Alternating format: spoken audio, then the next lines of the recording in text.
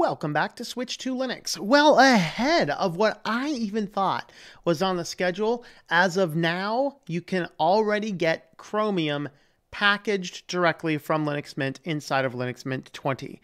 Yeah, the thing that they were supposed to and probably should have done when they first released it, but hey, as I've always been saying, Linux Mint does listen to their users. Their users said it was foolish to do how you did it. They said put it in there. Linux Mint team responded. So let's head on over to the desktop with a freshly installed Linux Mint. I ran the updates and I'll show you what goodies we have now. So here we are on the Linux Mint desktop, and this is Linux Mint 20. It's the same download you've been able to get for a while. They have not refreshed the downloads. This is not 20.1, nor is it a beta. This is the current Linux Mint Cinnamon desktop with all of the current updates. Now they added one change to their packages. They added one alpha software, and they have one thing in their notes that it looks like is not incorporated into the updates as of yet. So let's have a look at their monthly newsletter here.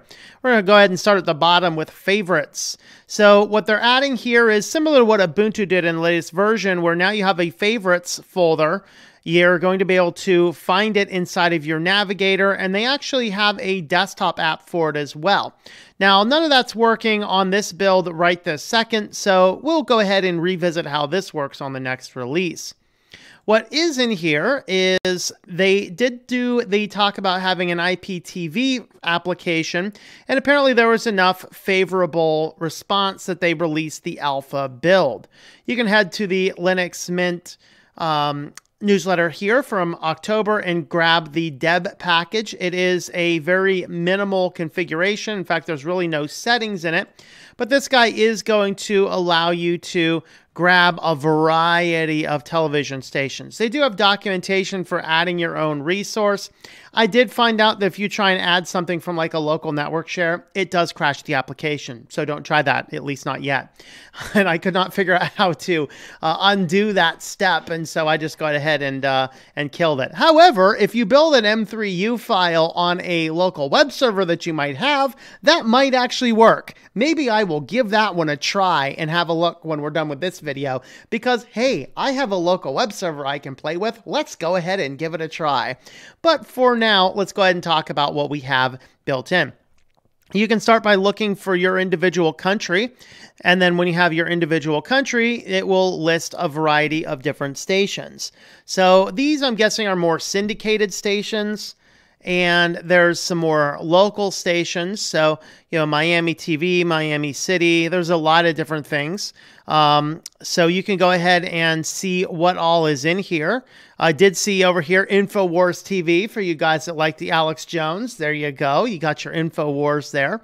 So pretty much you just figure out whatever you would like to play, and then we're just going to double click it. I guess single click it's just fine. So here we are. Now we're playing InfoWars. Let's see if audio is going to work.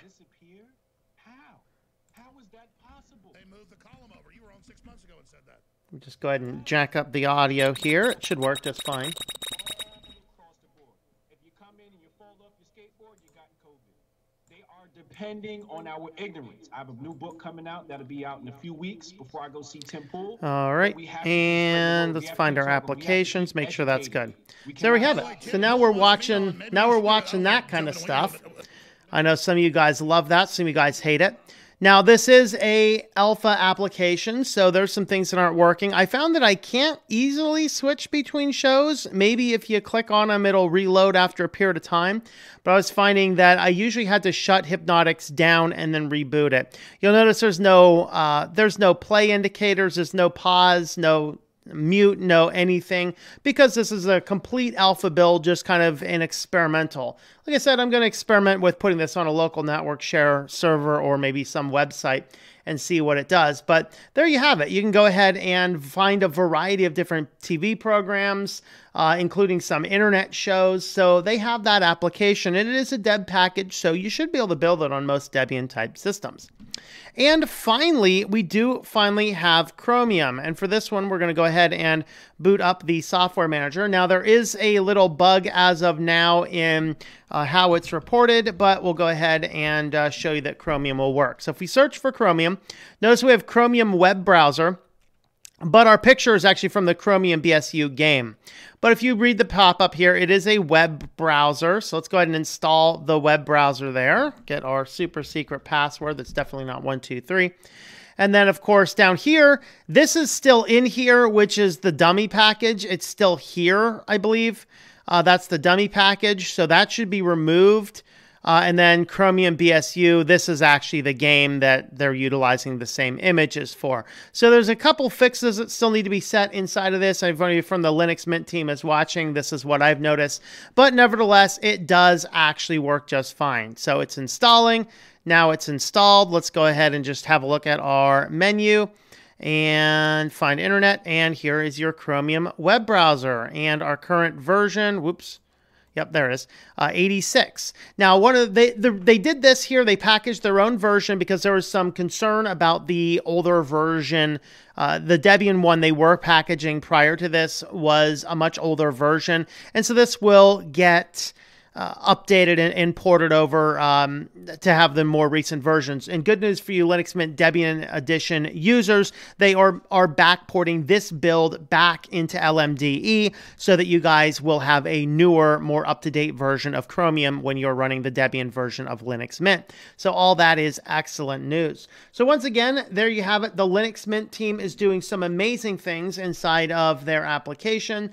They are adding a lot new software with their IPTV. They're listening to their users, putting the Chromium package back in there. And I know some of you guys are going to say, well, you should have had a toggle button, turn on, turn off, snap. That's not correct because they have philosophical issues with the way snap is. That's why they didn't make it simple to turn on and turn off like Manjaro does. But they do give you the instructions to enable it if you need to. I stand by them in that decision because it's a philosophical argument. It's not a ease of usability argument. Manjaro took the ease of usability argument. Both of them, I think, did it right.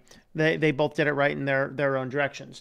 Nevertheless, there is what Linux Mint is up to right now with the monthly updates. And yeah, indeed, the Chromium package came even sooner than I was anticipating. So does this mean we should probably upgrade to Linux Mint 20 yet? I'm still personally going to be holding back my systems to 19.3 at the most for now. And I'll probably upgrade maybe when we get to the 20.1. I like getting all the bugs worked out in the software first.